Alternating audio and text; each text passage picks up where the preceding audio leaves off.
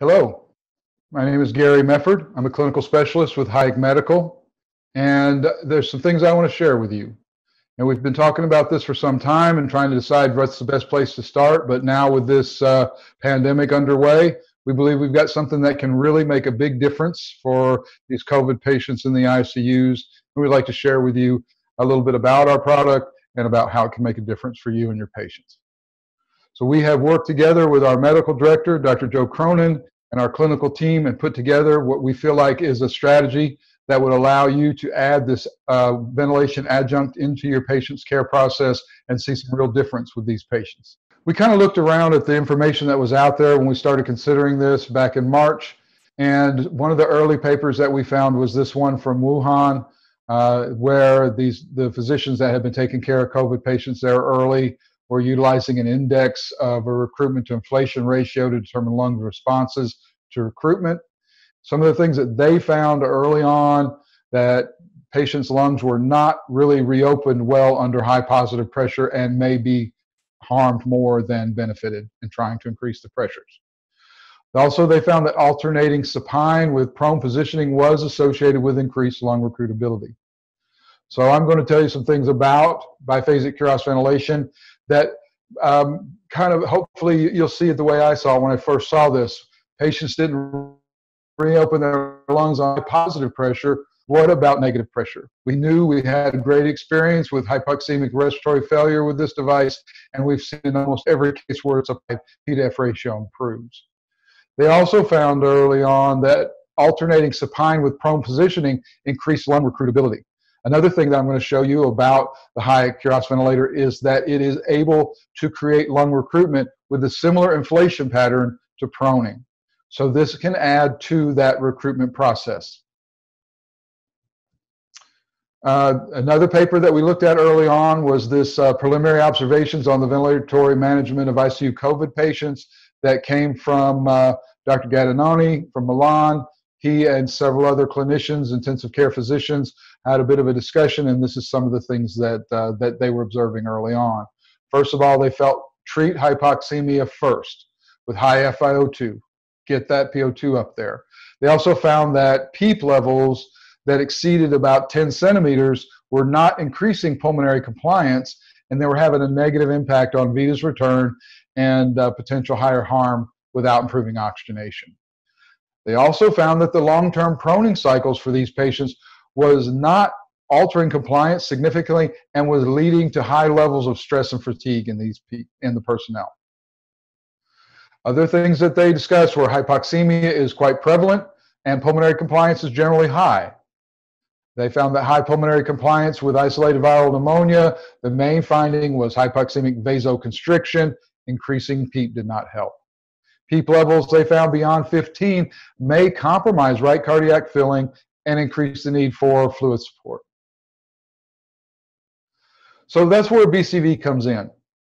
We have a lot of experience with hypoxemic and hypercarbic respiratory failure using this device as an adjunct to positive pressure as a standalone non-invasive ventilator. And so based on those experiences, we took our advanced algorithm that's normally used for ARDS and modified it to use for these COVID patients with a concept of early application to try to prevent progression of the illness. We have always worked over the last few years with a concept of the open lung. We've actually done some open lung seminars to talk about how BCV can optimize lung volume by recruiting and stabilizing unstable airways and lung units with negative pressure lung inflation, and keeping that going, never allowing the alveoli to collapse. Now we have a kind of one of our foundational papers for BCV and negative pressure ventilation. In this paper, there was two groups of subjects. One was ventilated with positive pressure at a known injurious lung volume of 12 milliliters per kilogram. Things were controlled for index expiratory lung volume and carbon dioxide. And another group was ventilated with negative pressure at the same volume and the same controls. In the group that was ventilated with positive pressure, those are the closed dots or the square closed dots in that first graphic. And that graphic is demonstrating the percent of atelectatic lung throughout the respiratory cycle in these subjects. And you can see With positive pressure, there is a significantly greater amount of atelectasis through the respiratory cycle, where with the negative pressure lung inflation, much lower atelectasis and much better inflation. And that's the next graphic, shows the percent of aerated lung. And you can see in the open dots, which is the negative pressure group, that there is a significantly greater amount of aeration throughout the lungs than there is with a positive pressure breath. So these are some of the foundational differences that we knew. Another graphic from that same paper is here, where they looked at PO2 differences. And they found that PaO2 was significantly greater in negative lung inflation versus positive. In these groups, ARDS was induced, and then ventilation was ensued, one group with negative, one group with positive. And you can see the first dot there on the left, P to F ratio was about 450, or PO2 was about 450. That's the PO2 on 100% oxygen. Then ARDS was induced, I believe it was oleic acid, and then ventilation ensued. So with once ventilation ensued, things were relatively equal with the P to F ratio above 400, but after that, things fell apart quite a bit. The positive pressure breaths, the PO2 fell below 100 and really never rose above 100 throughout the rest of the study period. Where the negative pressure lung inflation group, on the same FiO2, 100% FiO2 and everything else controlled, that negative pressure group had a PO2 of 300 that gradually over the period of the study floated up to above 400. And that can be equated to P to F ratio, since that's 100% oxygen. So we saw an initial much higher P to F ratio with negative versus positive, and then throughout the study, that difference just increased. These are the basis, the foundation of demonstrating the kind of difference that negative pressure lung inflation can make. So I came across this paper not that long ago. It was come out in 2018. It was written by a group which included Dr. Nader Habashi. And this group was pointing out how the APRV type breath delivery can potentially keep the lungs open and never allow the alveoli to collapse. So we took some of these concepts and applied them to our open lung concept. Some of them were opening and stabilizing alveoli would prevent all three mechanisms of ventilator-induced lung injury. Also, progression to ARDS is something that often sneaks up on us. We'll see normal blood gases, relatively normal respiratory status with minimal distress, while unstable alveoli are present and getting worse. We think things are fine, but this is sneaking up on us, and that seems to be reflected in the picture of many of these COVID patients. So by the time the level of lung pathology is present where we can observe differences in the patient, there's already considerable tissue and surfactant damage that's going to result in significant loss of lung volume and predisposing the lung to lung injury. So the core finding, I believe, from this group was similar to what we stated before: never give the lung a chance to collapse. And by doing so, you're going to eliminate most of the mechanisms of ventilator-induced lung injury. This is a book chapter from a book called Update in Intensive Care and Emergency Medicine. It was a book series. This is a chapter from that. And I took a quote from that chapter that I felt was really very apropos to what we're doing with this open lung concept. And it really boils down the prime goal of respiratory therapy, which is to increase functional residual capacity. And that's not only to improve oxygenation, as important as that is, but to reestablish normal ventilation of all regions of the lung. In acute respiratory failure, ventilation is endangered by destabilization of alveoli. Apart from interstitial edema, the clinical picture will be determined by the pathophysiologic consequences of increased pulmonary retraction in the lungs and decreased lung volume, leading to reduced compliance, hypoventilation, shunning, and hypoxemia. So with each of these papers, I think, why not negative pressure lung inflation? The consequences of retraction can be resolved if we can recruit those alveoli. Positive pressure has a great deal of difficulty entering into lung pathology, areas where there is a great deal of atelectasis. The air just routes or overstretches elsewhere. With negative pressure, because the transpulmonary pressure occurs at the periphery of the lung, the pull is outward in all directions and much more even. So even areas of retraction, areas of atelectasis can gain inflation because that pull is into those lung units as well as the healthy lung units. So you don't get as much overstretch, if any, in your healthy lung units. So that helps with ventilation in general, compliance in general, and oxygenation. So our concept is the concept of extra-thoracic lung casting. We want to open the lung with negative pressure as soon as we recognize the potential onset of hypoxemic respiratory failure. We want to use continuous negative, or if the patient requires ventilation support, highly negatively balanced control mode settings to set a guard against the loss of FRC. We want to use this extra-thoracic lung casting at early signs of respiratory distress to prevent lung contracture, prevent illness escalation that would be resultant from loss of FRC and atelectasis. Extra-thoracic lung casting can be maintained whether you're using mask or invasive ventilation. You can use it as you can with BCV, always with any type of oxygen delivery device. Hopefully this will shorten the duration of the patient's need for positive pressure and lessen the intensity of illness and the intensity of those positive pressure settings. The goal would be for earlier extubation if the patient requires intubation, and for all patients, a more rapid recovery for a larger number of survivors. Another really good thing about BCV is the patient can mask up. You're going to be able to put an N95 mask on a patient, whatever your standard approach is for COVID positive patients that are breathing spontaneously should work fine with your BCV patients. So BCV will not produce additional aerosols into the environment than spontaneously breathing. We always encourage everyone to adhere to the hospital's PPE protocol. So that brings us to our algorithm. We looked at a lot of different things. We had an advanced algorithm that included settings for ARDS, and we worked through those considerations and developed these recommendations.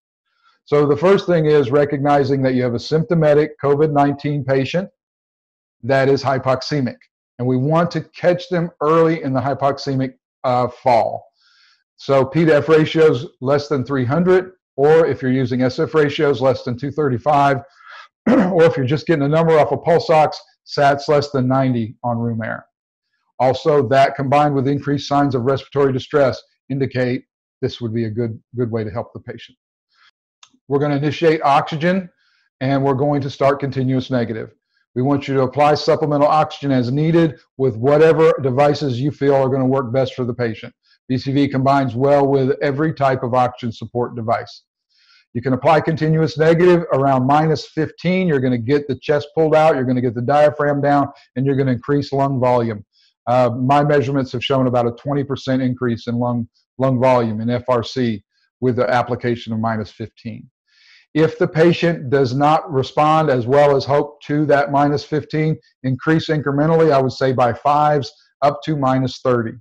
Beyond -30, there can be some comfort issues. If you feel you need to use -30 or -40, you might want to consider a little bit of analgesia for the patient who might feel a little bit of excess pressure at the top of the sternum. So that's sort of our basic starting point, continuous negative and oxygen. And we really are finding that this, in many cases, helps the patient quite a bit. That you're going to be able to lower the FiO2 setting on many of these patients, and you're going to be able to see improved saturations by using BCV. So from there, we assess the patient as to how they're responding to this. And we should see either the patient remaining stable, or what we would hope to see even more is the patient's oxygenation improves. So as oxygenation improves, you want to titrate the FiO2 down as needed, and you may be able to lower the settings on BCV. So this would be what we would do if the oxygenation improves. We want to reassess that patient frequently and bring the continuous negative setting down per clinical response. So once the patient reaches about a -8, -6, they're able to remain saturated on that with no great distress. They're probably ready to have the Kuros off for a trial without it. Also, weaning the Kuros is a little different. We recommend a brief period where the Kuros is off for a skin assessment every 4 to 6 hours. We also want to assess the foam seal at that time. And during that period, it allows you to assess the patient's ability to tolerate not having the negative pressure. If they look good after a brief break, maybe you can give them a longer one. And that really is basically weaning the BCV. It's really not a complex process. How they look when we take it off for a brief period, looking good, then extend that period if you like. And BCV can be a great tool to help wean patients from positive pressure. We'll talk about that in a little bit. Control mode. So for the patient that is not doing well on continuous negative, we have a ventilation mode. Control mode, you set a negative pressure to create lung inflation. A positive phase facilitates exhalation, and you're setting an IE ratio and a rate. It is a non-invasive ventilator. So with this set up that way, you're going to set your rate typically at rates of relatively high. You want the device to basically lift the load for the patient if possible and hopefully decrease metabolic rate while it provides support. So you're going to set the rate to exceed what the patient is doing, and hopefully the patient relaxes and lets the machine take over. Our IE ratio is going to be inverse. BCV, due to the active expiratory phase, allows for use of inverse ratio ventilation without development of a great deal of intrinsic PEEP. So you can now use inverse IE ratios. What that does for BCV is makes the mean Kuros pressure more negative. That mean pressure is our correlate to end expiratory lung volume. It correlates pretty well to PEEP and mean airway pressure increases and decreases on the positive pressure ventilator. So mean Kuros pressure is how we moderate oxygenation. We can't deliver oxygen with this machine, but we can potentially enhance it a great deal. And in control mode, first thing you're going to do is balance the pressures to the negative. You see we're setting a -30 +10, so our negative pressure is typically 3 times our positive pressure. Our IE ratio, we're starting out at 2 to 1 in this circumstance so that we get a nice low mean Kuros pressure. And you can even make that more negative by going into a 3 or 4 to 1 IE ratio. And we're setting a high rate. One of the caveats of the higher rates is that at rates greater than 60, we recommend balancing those pressures. So if we've got a delta of 40, a -30 +10, and the thing I want to caution about this delta, people say, oh, 40 centimeters. Well, we are all trained that we don't want 40 centimeters of airway pressure, but we do. What this is extra-thoracic. This is not airway pressure. So the pressures that can be delivered by the Hayek outside the thorax are not going to create airway pressures that are going to cause any danger to the patient. So, but at rates greater than 60, that 40 centimeter delta would have to be halved to be -20 +20, so the pressures are balanced, and then we're not really favoring inflation as much anymore because at these higher rates, intrinsic PEEP could be a potential. So we want to balance pressures at rates greater than 60. Our control mode guidelines, this is part of our basic training teaching, just to kind of cover these. Mean Kuros pressure should always be kept more negative than -4. We do not want to allow in control mode that mean pressure to approach 0 or go up into the positive range, because we always want to favor inflation. And by keeping mean Kuros pressure -4 or more negative, we're always going to be inflating more than deflating, and that's going to keep end expiratory lung volume up and FRC up. The next one is one of the basic rules of BCV. We talked about it briefly already. We want to keep our negative to positive pressure ratio where the negative pressure setting is 3 times the positive pressure setting. That helps to guarantee that we're always favoring inflation. That is, again, at rates less than 60. Once the rates go over 60, that same delta of 32 -24 +8 can be acquired by doing 16 over 16, -16 +16. Our delta, another rule, our delta should always keep, our span, as Hayek calls it, should always exceed 10 centimeters. And it's going to be very, very rare that you're going to use control mode without enough difference between the pressures to create a delta of 10 or more. Also, for patients that are persistently asynchronous, you just can't get control mode to settle them down. They won't relax on it, which is relatively occurs in most cases with respiratory failure, but some patients just keep pushing.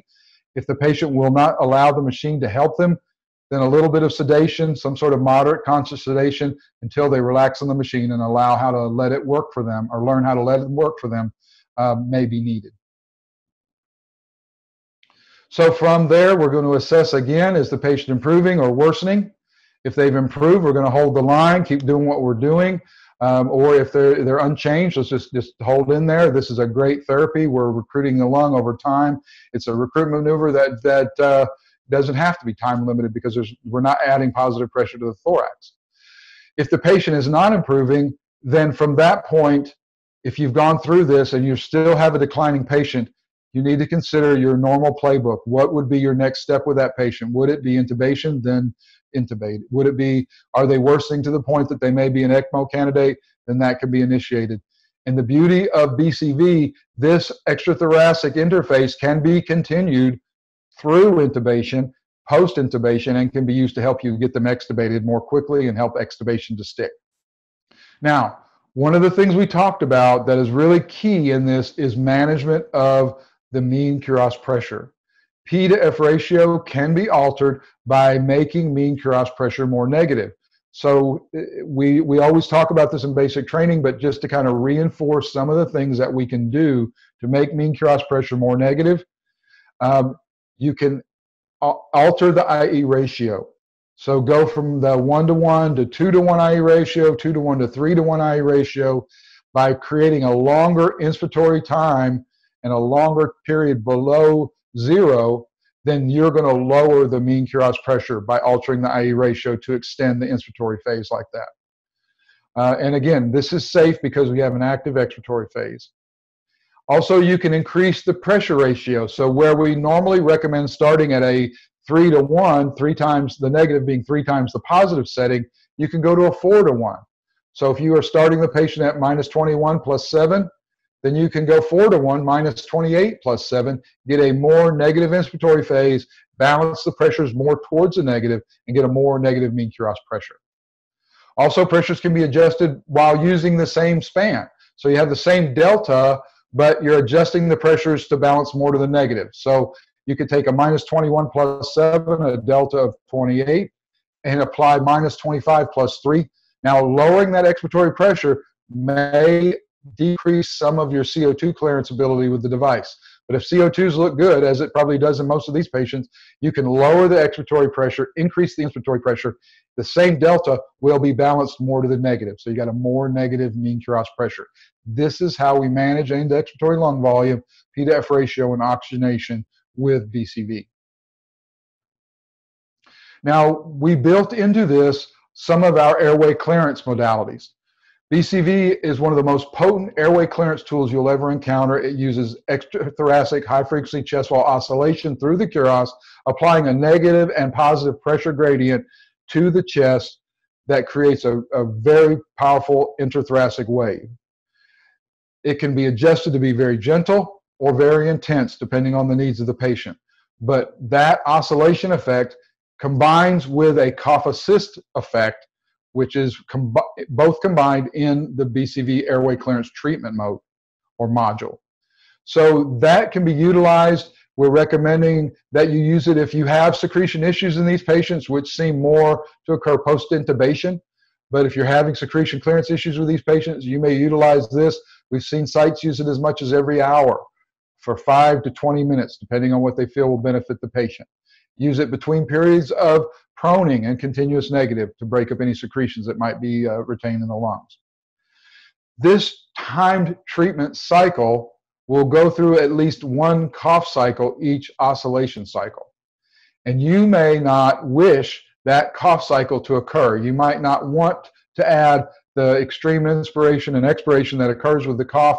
We can set the machine a different way, and that's our option 2. You can adjust the control mode breath cycle to be a high-frequency chest wall oscillation cycle.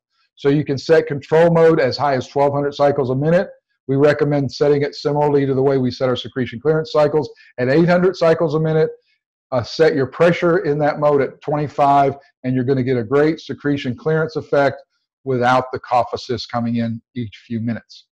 Now, this will not time out, where the treatment runs as long as you set it for and then goes to standby. With this mode, you're going to get 800 cycles a minute as long until you tell it to stop. Now, a couple of things to bear in mind about airway clearance with BCV, whether we're using continuous negative or we're using the purpose-built airway clearance module. Secretions can come up out of the lungs at any time. With just continuous negative, we're opening those airways. We're creating an airway dilation effect that allows more flow, and in some cases, it will dislodge secretions and allow the patient to bring them up when they wouldn't otherwise. With the oscillation effect, we've seen patients that were just nearly overwhelmed with the secretions that were produced by that. So you want to be ready. If the patient is having large volumes of secretions, you want to make sure you've got suction available, so that in case the patient's not able to clear their own airway, and be prepared for that. But the other neat thing is these techniques can be applied along with positive pressure. So if you've got a patient that's intubated on positive pressure, you can still oscillate their chest and break those secretions up with BCV. The other cool thing is you can use BCV if you've got dorsal infiltrates, and we've heard some recent stories of that, and we've got some case studies from years past where BCV was applied posteriorly, drawn and sucked down onto the back, and then vibrated on the back to clear dorsal infiltrates when nothing else was able to clear them. So you can use it posteriorly during proning. The other thing is that needs to be borne in mind is that secretion clearance, that vibration mode, does not generate the kind of negative pressure that continuous negative or control mode can.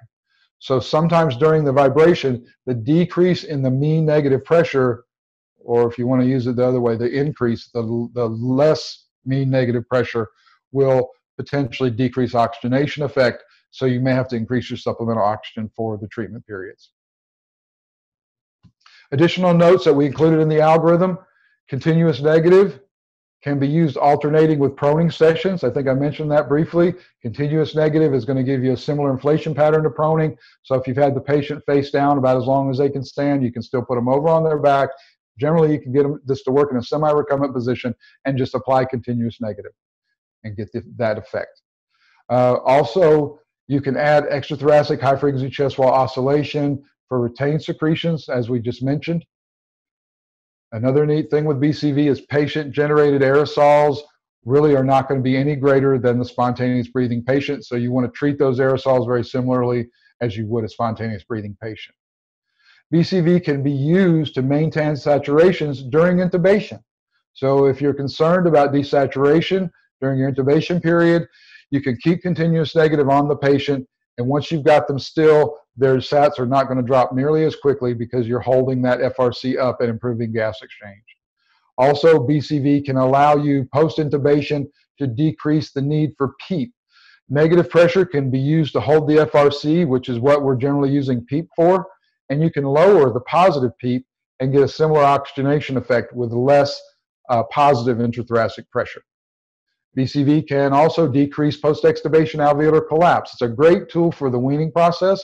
So if you have patients that are in spontaneous breathing trials and they're perhaps failing very readily each time you attempt a spontaneous breathing, that you can add BCV into this process, and by maintaining FRC through the spontaneous breathing trial, you won't get that dip in FRC that causes the patient to go into the rapid shallow breathing pattern.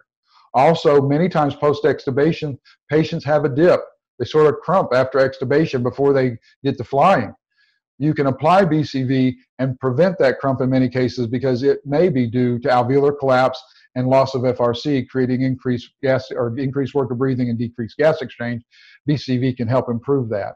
And then also for that patient that is high risk for reintubation, you can use BCV as a non-invasive ventilator if you need to. Until they're settled. Another thing that we've added in here after looking around at what's going on with these patients, it seems that later in the illness, many of them may develop potential for embolic events. And in these cases, we really don't know how negative pressure and a pulmonary embolus interact. We can't really make good recommendations in this area. So if the patient is at very high risk for embolic events, you might want to consider alternative means of support until that is clearly sorted out. In some cases, we've seen where it's working so well, they just continued with it, but we're really not internally clear on how these two things go together. So our recommendation is to consider other alternative means of support once you reach that level. So I just want to close by pointing out, everywhere we look, maybe it's just my point of view, but it just seems like every time I turn around, there's another physician who is fighting for these patients, who is proclaiming that the standard treatment approach is not working. We've heard of sites that have nearly 90% mortality rate for intubated patients with this illness. Others are doing much better, but we believe we've got something to offer for these patient groups. And for those people that are looking for a alternative pathway to treat these patients that can result in shorter stays, less potential for intubation, and once intubated, a shorter duration of positive pressure ventilation, BCV, the Hayek RTX, can really be a tool that can make a difference for you. So I'm very interested to hear from anybody and anybody's thoughts who might watch this. Please feel free to contact us at Hayek Medical. We really would like to help you with some of these more challenging patients.